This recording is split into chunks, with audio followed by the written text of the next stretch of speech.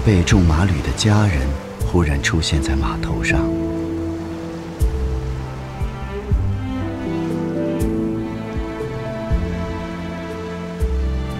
怎么，连去世多年的爷爷也在朝他挥手？许多大船在暗夜中疾驰而过，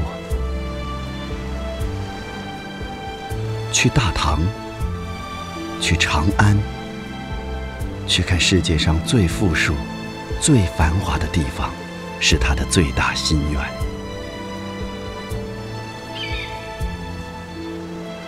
见识各种模样打扮的人，那些写出灿烂诗文的人，满天星星和好看的飞天舞女，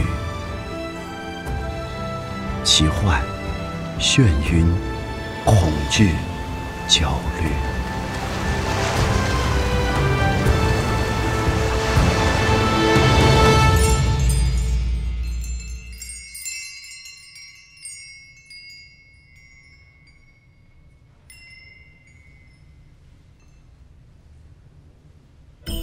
隆隆的鼓声由远及近，阿倍仲麻吕渐渐醒来。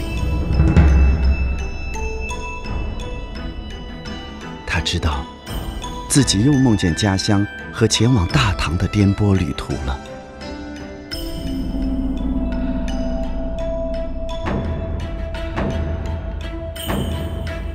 此时，长安正在五更的晨鼓中苏醒，伴着3000鼓声，宫城、皇城和108方的大门次第开启。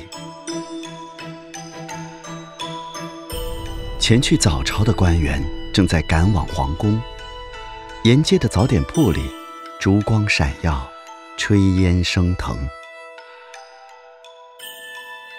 天渐渐亮了。这一年，阿倍仲麻吕28岁，他在长安已经驻留了整整10年。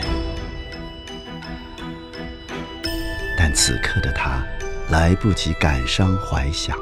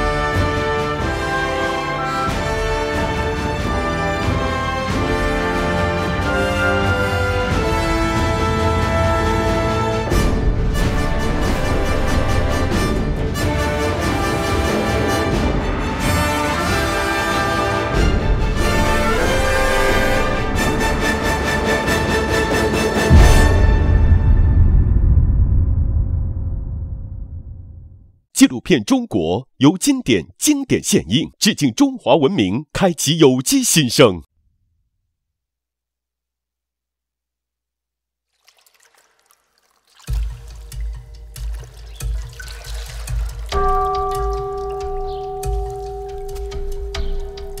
长安城里的夕光勾勒出鸿胪寺的飞檐曲线，生动漂亮。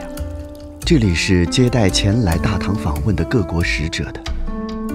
时辰不早了，阿倍仲麻吕飞快地起床、洗漱，带上一个精致的护身符。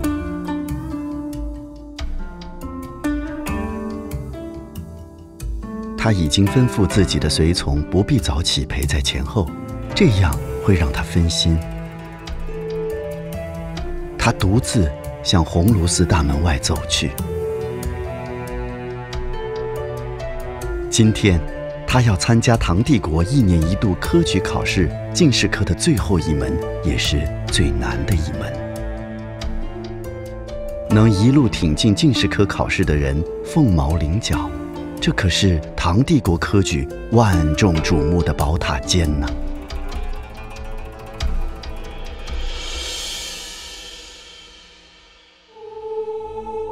公元717年春天，出生日本奈良名门望族的阿倍仲麻吕，因学识出色，被选拔为前往中国的留学生。当时，日本遣唐使的航线大致分为南北2路，因海上凶险，航海技术还不发达，遣唐使的每次出访都是生死考验，船毁人亡的事件屡屡发生。但年轻的阿倍仲麻吕不怕，而且他们使团的4艘船都非常幸运，从日本港口一路惊涛骇浪渡过大洋，靠泊在宁波码头上。之后，这支557人的使团辗转来到长安。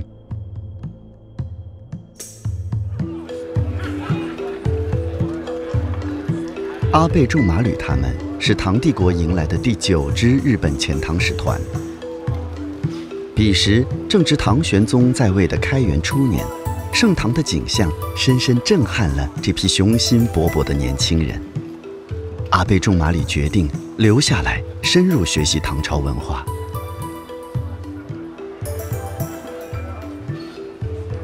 阿倍仲麻吕很快被安排到当时的国立大学国子监太学学习。他在这里潜心攻读《礼记》《周礼》《仪礼》《诗经》《左传》等儒学经典。春去秋来，不知不觉中，他在长安读书的日子过去了10年。他的聪颖与对中国文化的理解力，一直是国子监众多学生中的佼佼者。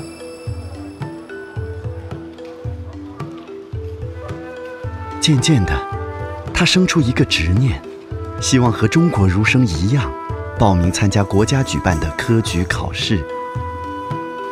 唐帝国的答复格外大度，外国人可以和中国学生一起读书，那就应该一视同仁，也可以参加帝国的科举考试。于是，阿倍仲麻吕一路过关斩将，终于咬牙考到了进士科的最后一场实务册。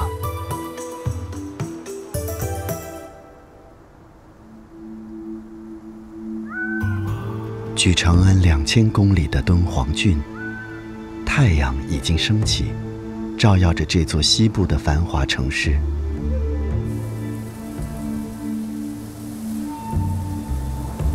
风沙无法掩盖敦煌的奇异色彩，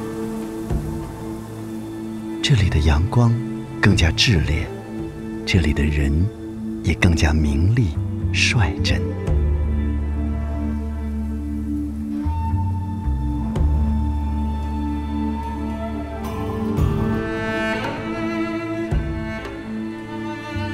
李巧儿梳洗完毕，神色间有些飘忽的忧伤。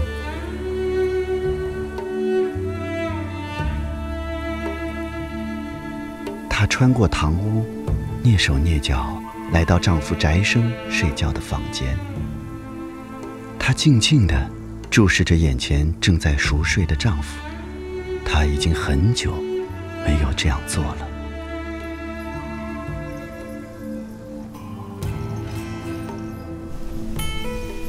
他们都是敦煌本地人，祖先都是从遥远的中原先后迁居而来。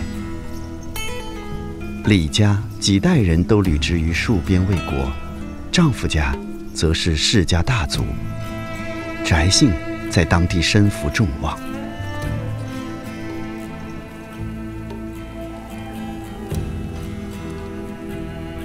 但婚后的日子过得越来越索然乏味，于是李巧儿说：“我们分开吧。”丈夫有点吃惊，他知道妻子这样说的意思就是要离婚了。他有一瞬间感到绝望，但很快就想通了，人各有志，不可强求。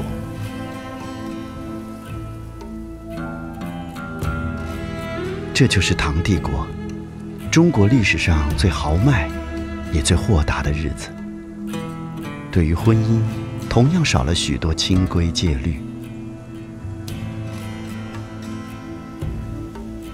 合得来，两情相悦就在一起；合不来，渐生渐细，那就一别两宽，往前看。自由与宽容像风一样，轻松、舒适而美好。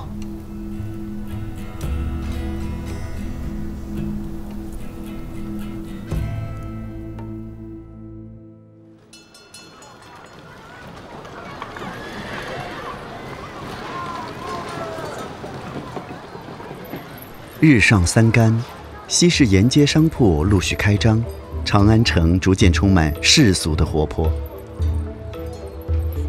在公元8世纪，长安城中的西市是全球商品的集散地。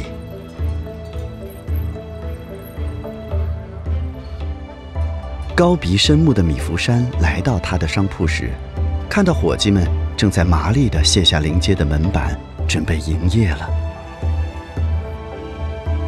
米芾山是个气场十足的商人，在长安城里的商业街区名声不小。只要一看到他的模样，就知道他是个粟特商人。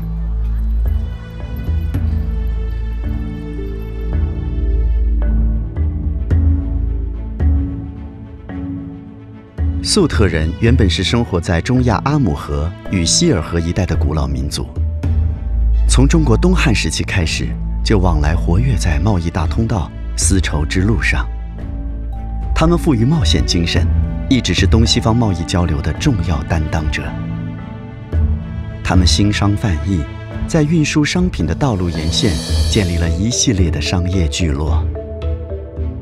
他们给中国带来了珠宝、香料、药材、金银器，也带来了音乐、舞蹈等艺术，还传播了各种宗教信仰。同时，他们也把中国的丝绸、瓷器和茶叶贩卖到西域各国。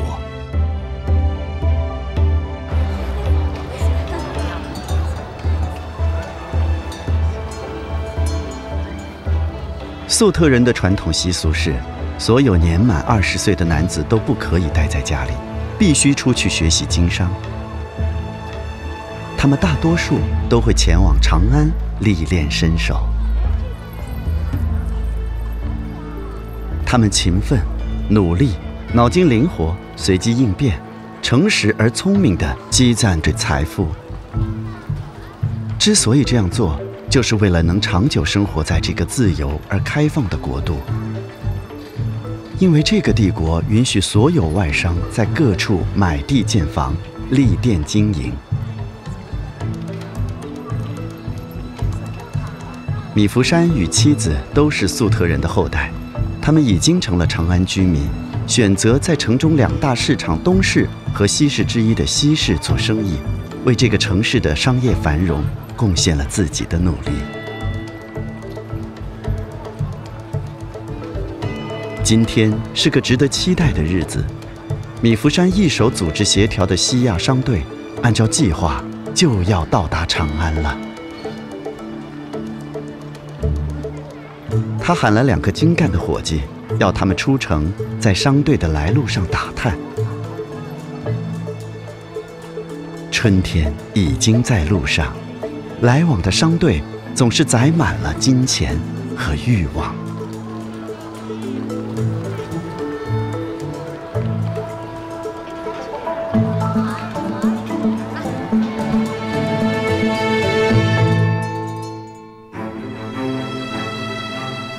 公元8世纪，世界充满变动不安的气息。拜占庭帝国内乱不止，法兰克王国在扩张与战争中达到鼎盛。中东沙漠中的阿拉伯骑兵狂飙突进，展开新一轮征服世界的战争。东亚大陆上，唐朝正运行在欣欣向荣的开元14年。据帝国户部统计，今岁户706万9565，口4141万9712。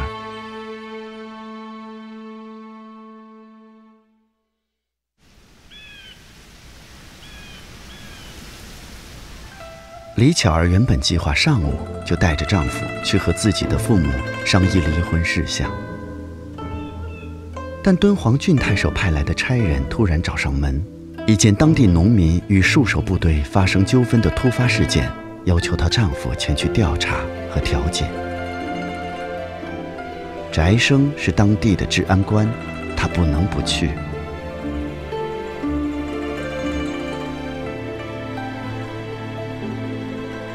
倒是李巧儿通情达理，说你去吧，公务要紧。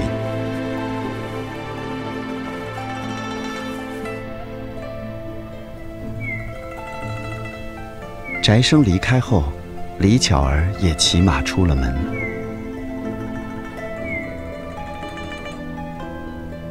初春的风还带着寒意，她飒丽的样子非常动人。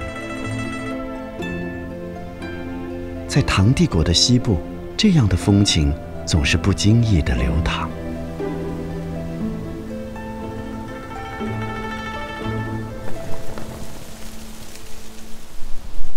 正午时分，李巧儿独自一人来到热闹的城里。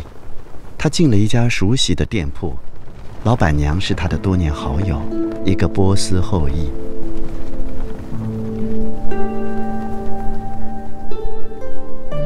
李巧儿告诉好友，她要离婚了。好友有些惊讶，但并没有反对。那个时代的宽容与通达超乎后人想象。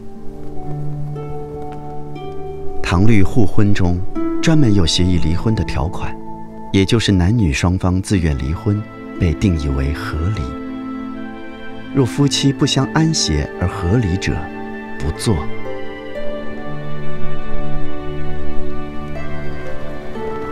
而提出离婚者不只是夫方，妻方提出离婚的也时时可见。女方再嫁不为失节，唐代妇女也不以屡嫁为耻。帝国的众多公主中，再嫁的就不在少数。李巧儿他们坐在店铺里，看着街上人来人往的景象，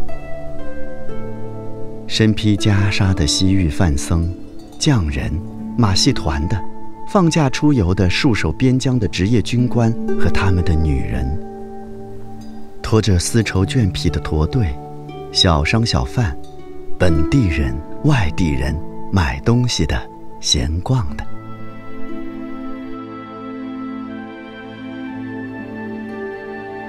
这和李唐政权深受胡风影响有关。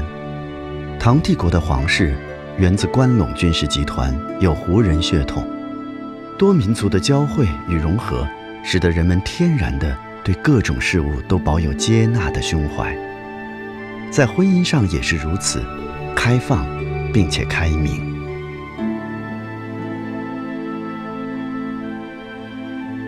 在这样的时代与社会风气下，唐代妇女积极参与社会各个层面的活动，不少妇女活跃在农业、手工业、商业等生产领域。她们不仅为国家创造财富，也使自己和家庭获得了可观的收益。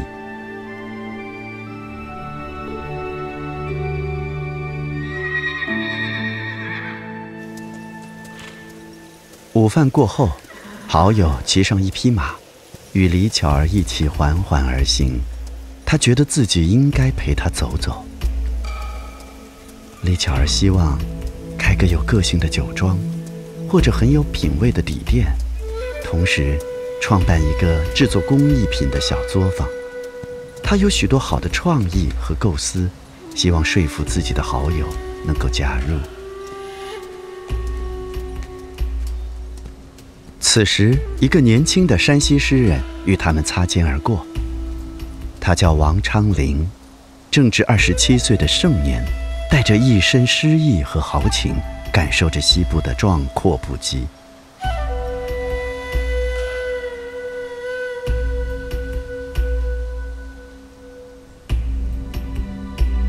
在唐帝国璀璨的文学星空中，它是独特而闪亮的一颗。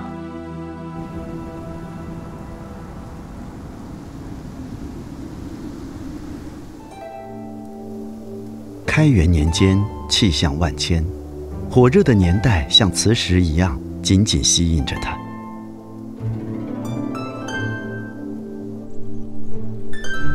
那也是一个诗歌的盛世。王昌龄先后结识了李白、岑参、高适、王之涣、王维、孟浩然等人。他们曾一起贺诗对酒，逍遥游历。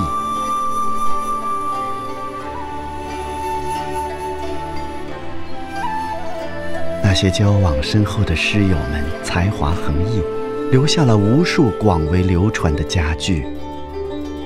只有诗歌才配得上大唐的飞扬。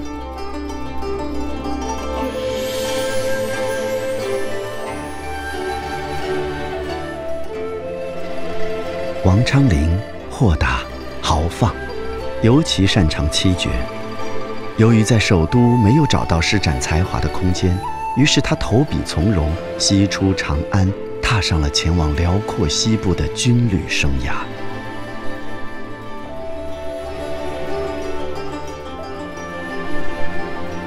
中国西部的风景令人震撼，他有感而发，当即创作了一首诗。这首诗的名字叫《出塞》。秦时明月汉时关，万里长征人未还。但使龙城飞将在，不教胡马度阴山。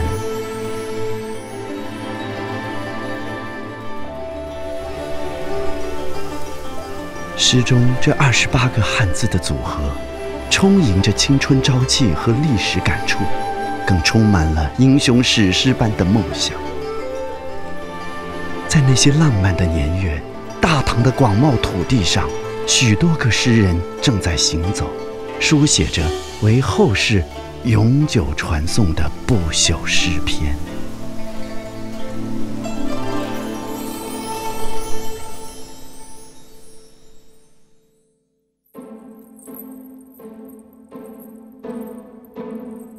米芾山和妻子维耶维斯的相识也充满浪漫的传奇。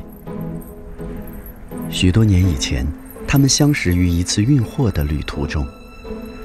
米芾山要跟随着运输队向西，一队来自撒马尔罕的商队准备东去长安。商队中一位女子令米芾山怦然心动，一见钟情。他决定放弃既定的商旅，随着同族的另一队返回长安。后来2支商队同行，他知道了他的名字维耶维斯。一路上，他们相谈甚欢，感情渐浓。等到抵达长安的时候，他们就按照粟特人的婚俗举办了婚礼。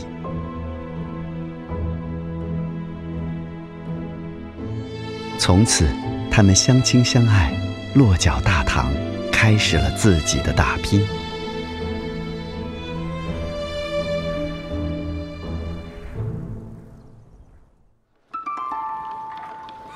午后是客人们最爱光临的时间。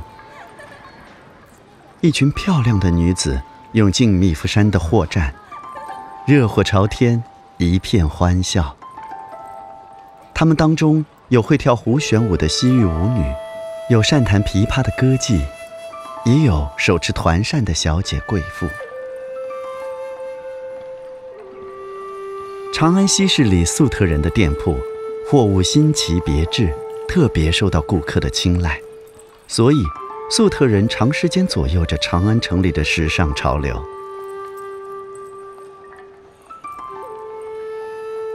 美丽新潮的女子身后，总少不了拈花而来的追随者，他们是长安街头银鞍白马的少年。这些年轻人让米夫山和维耶维斯晃了晃神，他们默契地想到自己也曾有过难忘的青春岁月。而这番情景在长安是很常见的。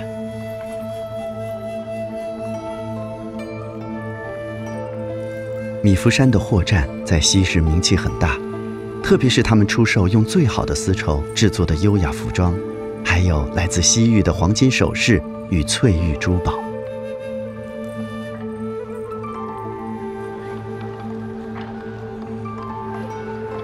米家素以善食珠宝而出名，他们与波斯及回纥商一起组成了一个松散的联盟，不仅把生意做进了皇宫，还向都城的贵族子弟、商人及其他有窘况者、资金短缺者发放贷款。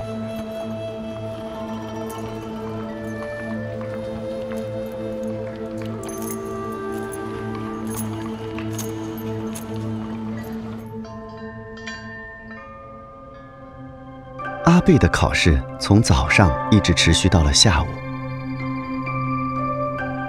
最后一场考试是大唐最顶尖的学生们在一起用策论决出各自的前途，气氛自然非同寻常。阿贝仲麻吕很淡定，他思维缜密，充分融合了这么多年在日本与中国学习思考的心得，对天下大政有清醒的认识，又对唐朝的风土人情、民生大事、仪式盛典、实施政策了然于胸，并有独到见解。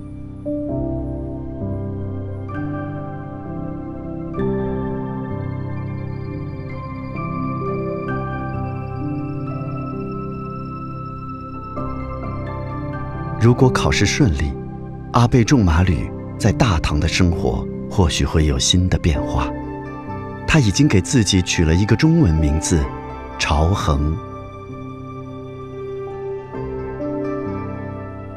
唐朝与数十个国家和地区有过正式交往，他广泛接纳来自世界各地的游学者，大胆着用客居长安的外国能人，造就了一个云蒸霞蔚的唐帝国文化圈。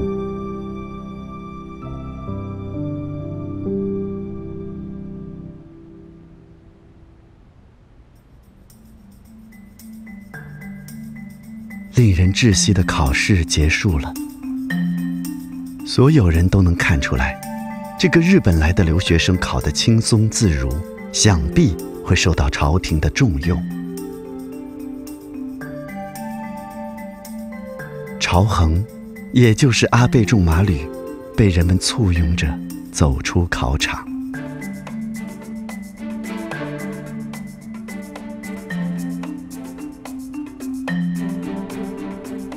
大家争相向他道喜，热情邀请他一起喝酒庆祝。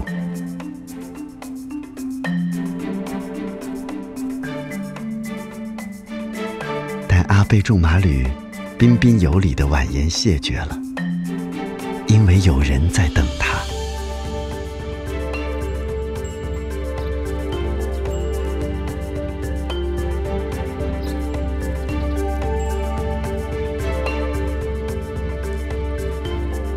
在这样的太平盛世里，最容易滋养的，就是锦绣文章和才子佳人的故事。那些敏感而丰富的心灵，坦荡地流露出各自的性情，享受着历史天空下罕有的明媚春光。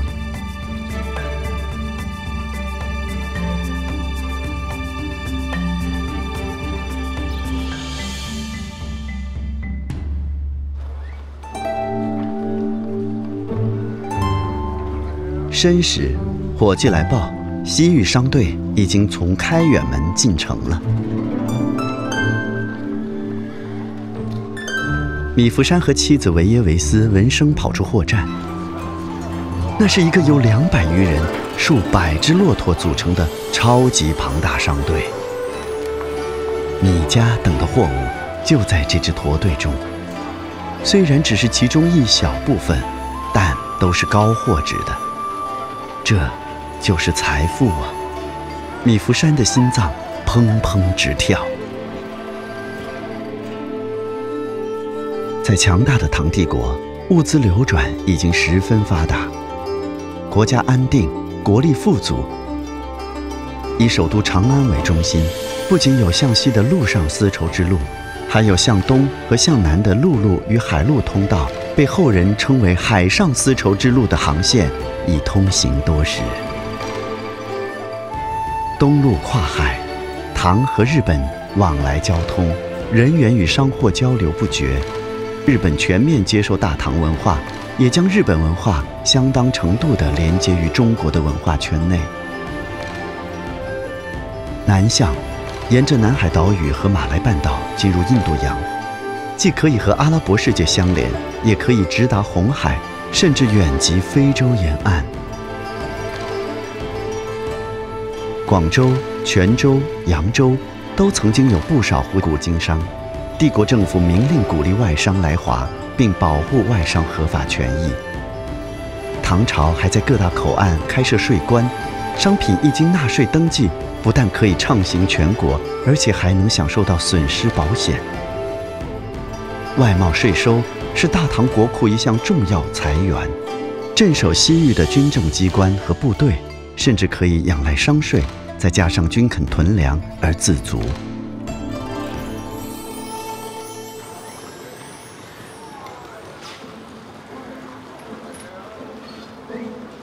米芾山的货站今天真是忙碌得异乎寻常，波斯人、回纥人、阿拉伯人和粟特人进进出出，忙着采购。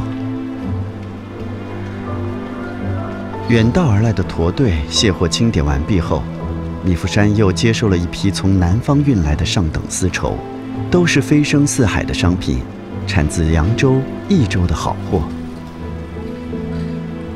没出什么差错，所有人都如释重负。就这样，终于收工了。物质的富足巩固了精神的富足，唐帝国的状态松弛而平和。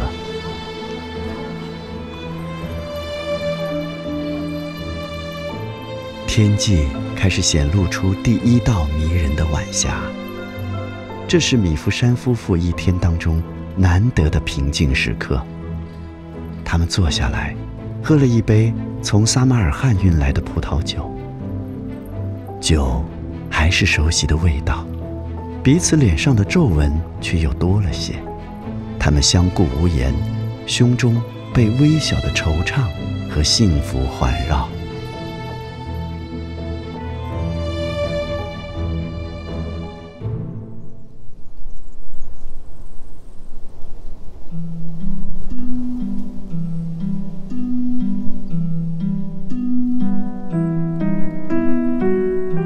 李巧儿和好友一起用过下午的茶点，正要走的时候，发现她的丈夫翟生正朝她走来。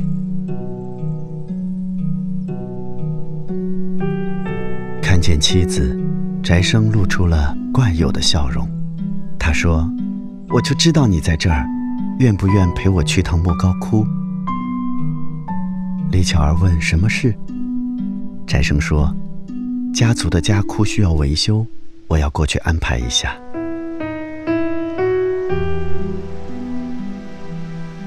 李巧儿没有什么理由不同意，于是他们骑了2匹快马，朝莫高窟驰去。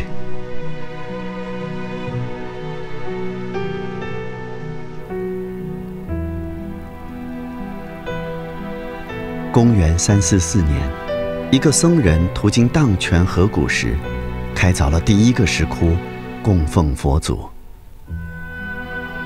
渐渐的，敦煌的各级官吏、世家大族、高僧大德也在这里营建属于他们自己的功德窟。公元642年，敦煌郡司仓参军翟通出资筹建翟家窟。历经20多年，这座佛窟终于落成。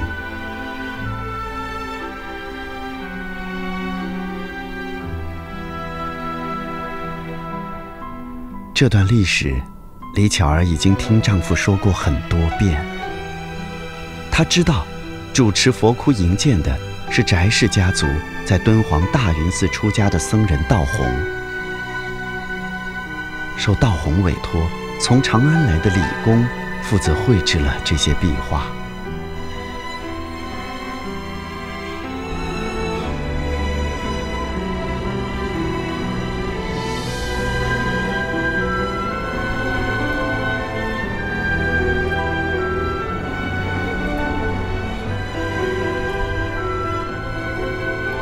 他们在莫高窟处理完事情的时候，西斜的太阳照耀在山川河谷上，美得惊人。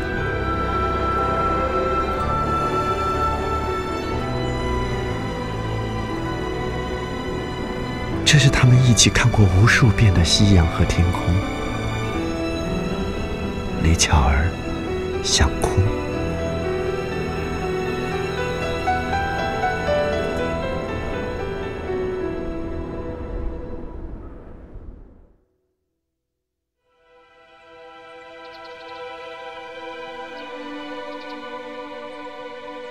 傍晚时分，阿倍众马吕回到客馆，已经等候多时的随从奉上来自故乡奈良的家信，信是父亲写来的。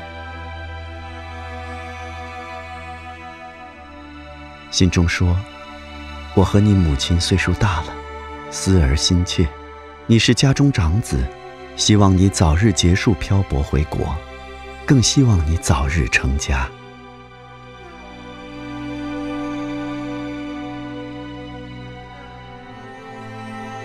读着信，阿倍的心情变得有些沉重。思念亲人的情绪让他有些伤怀。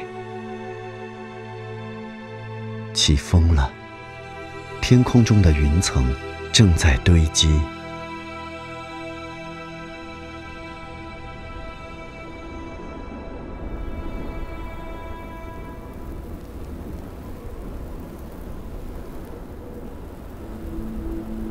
暮色中，李巧儿和翟生从翟家窟回家时，刚好李巧儿的父母也赶到他们家。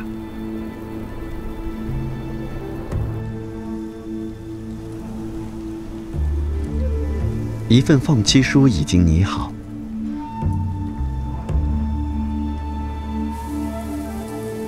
尽力放妻书一道，概说夫妇之缘，恩深义重，论谈共备之因，结世悠远。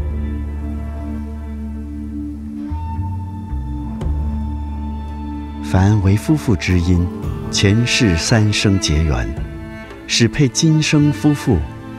若结缘不合，彼是冤家，故来相对。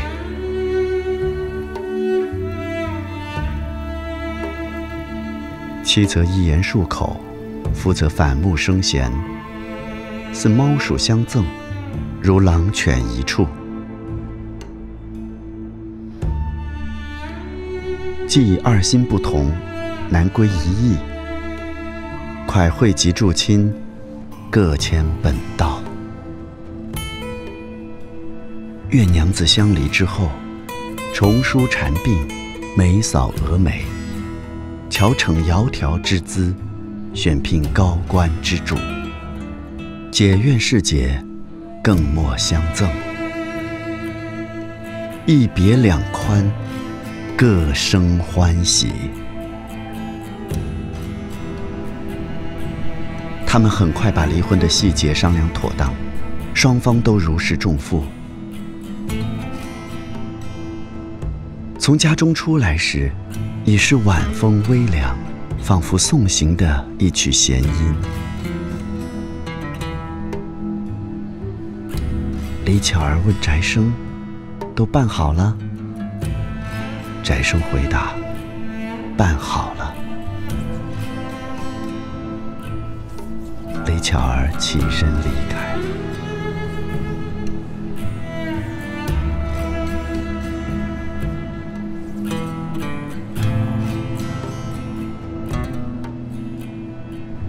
1300多年后，人们在敦煌莫高窟的藏经洞中发掘出多份唐代的放弃书，无不惊叹于那个时代人与人之间的平等，惊叹于整个社会文化和风气的包容。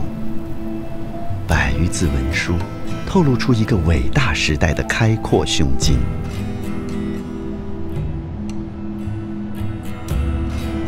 令后世无比仰望而叹惋的盛唐气象，留在了敦煌用洞窟和壁画凝固的时空里，也留在每一个小人物自信的身姿里。一天结束了，零零星星的雨滴带来了湿润的春意。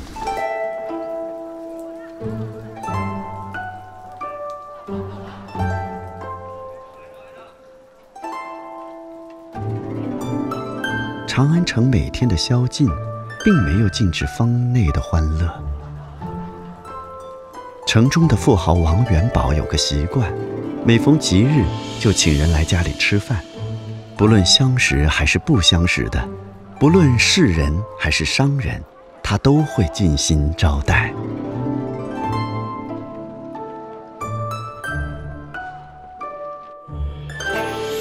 这天夜里，主人很殷勤，有的是好酒和美味佳肴。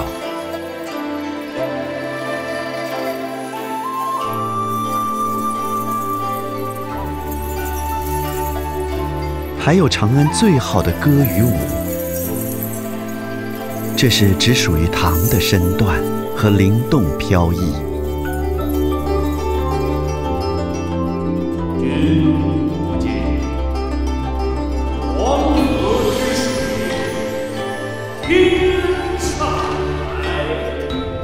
在这个盛大华丽的宴会上，每个人都开怀畅饮，每个开怀畅饮的人都有自己的传奇故事。歌舞场里，好戏刚刚开始，箜篌、琵琶、排箫的合奏乐音在夜空回响。美酒刺激了人们的头脑和思维，大家不停讲话，随口作诗。真挚、率性、夸张、任性、驰骋、清扬，侃侃而谈，无拘无束。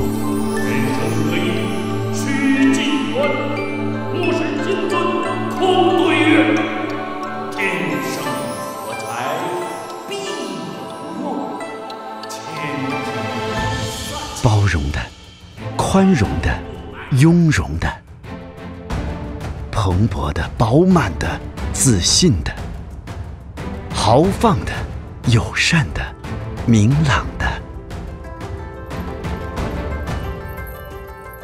神闲气定的、乐观充沛的、纵情高歌的、意气飞扬的。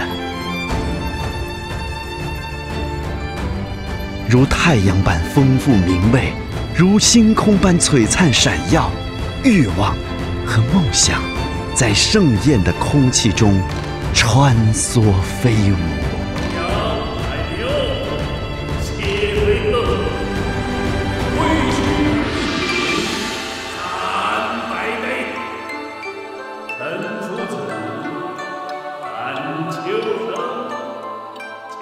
毫无疑问，唐有着无边无际的想象力。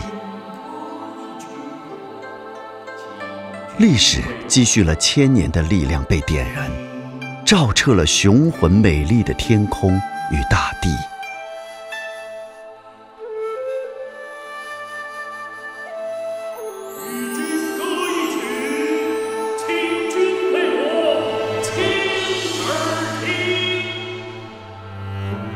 这片被黄河与长江滋养的土地，孕育了春秋战国时蓬勃生长的中华文明，在秦汉的淬炼下跌宕起伏，历经魏晋南北朝的分裂与融合，经由隋的再次统一，终于在唐成熟绽放。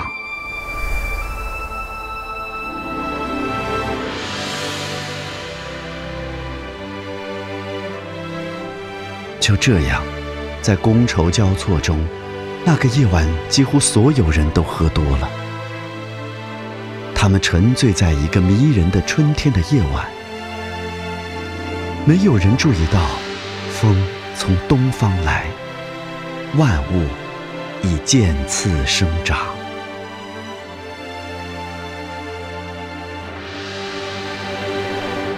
钟鼓钏续仆足贵，但愿长醉不愿醒。古来圣贤皆寂寞，唯有饮者留其名。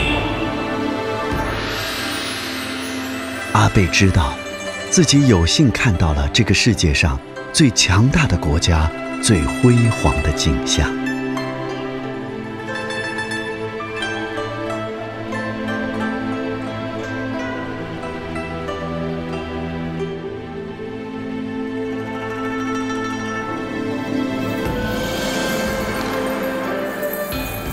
清澈闪烁的穹庐之下，唐帝国正在诗意地运行。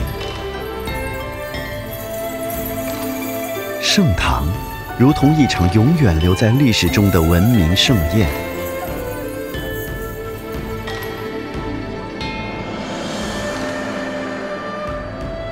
在他的身后，将是中国的又一个千年。人间烟火，山河远阔。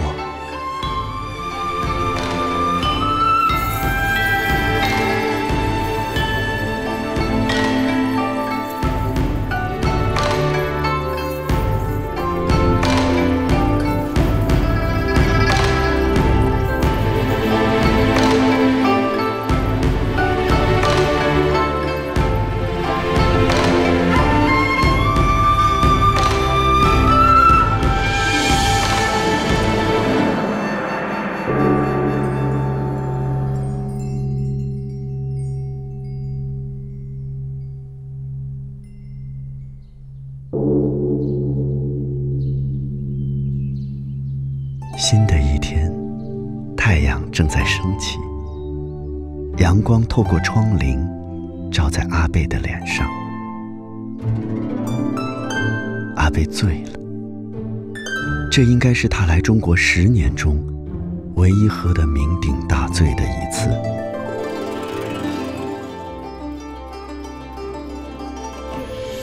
他不记得是怎样回到自己房间的，只记得反复念叨着自己爱人的名字。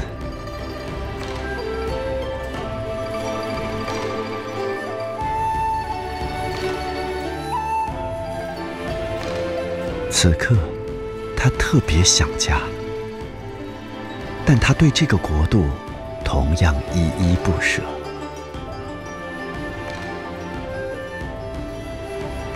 盛唐是一种风度，即便喝醉了，也是盛唐的风度。